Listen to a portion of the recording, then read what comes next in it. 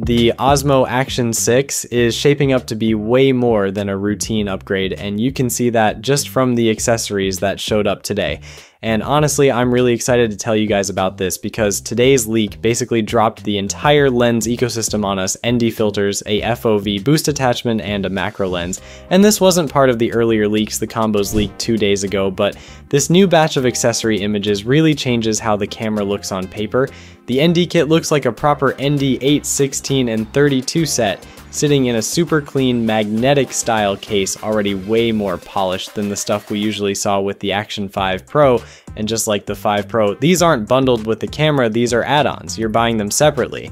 Then there's the FOV Boost attachment. With the Action 6, DJI literally wants you to pop off the front and drop on a new optical module to make the field of view even wider. And because the Action 6 has a variable aperture lens this time, it actually makes sense that these accessories sit over the lens instead of relying on digital stretching. And the macro attachment is also completely new for DJI's Action Cam lineup.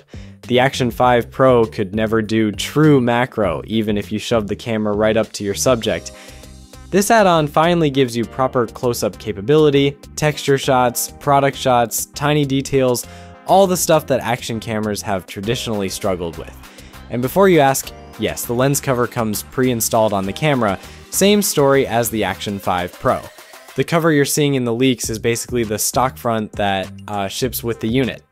2 days ago, we saw the standard combo and the adventure combo, and those leaks already confirmed that DJI isn't including any of these ND filters or extra lens attachments with either combo. The standard combo gives you the basics: camera, 1 battery, mounts, cable, pads, and that's it. No optical accessories. The adventure combo just adds more batteries, the dual mount bases, the extended grip, and the charging case. Still no ND pack, no macro lens, no FOV booster. So just like the Action 5 Pro, DJI is keeping all the optical stuff as standalone accessories.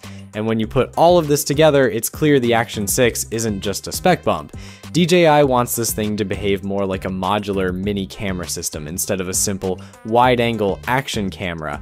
Speaking of specs, here's what the Action 6 is packing. It's running a larger 1/1.1 inch 38 megapixel CMOS sensor paired with a variable aperture lens that shifts between f2 and f4, giving you more control over exposure and depth. For video, you're getting 4K up to 120 frames per second and 1080p up to 240 frames per second, backed by Rocksteady 3.0 Plus and Horizon Steady for stabilization.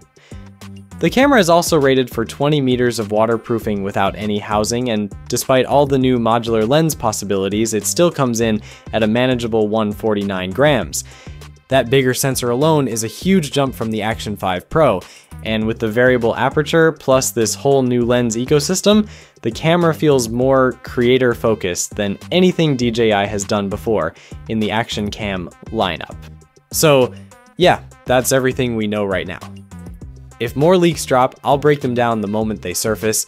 Stick around and I'll keep you updated. Peace.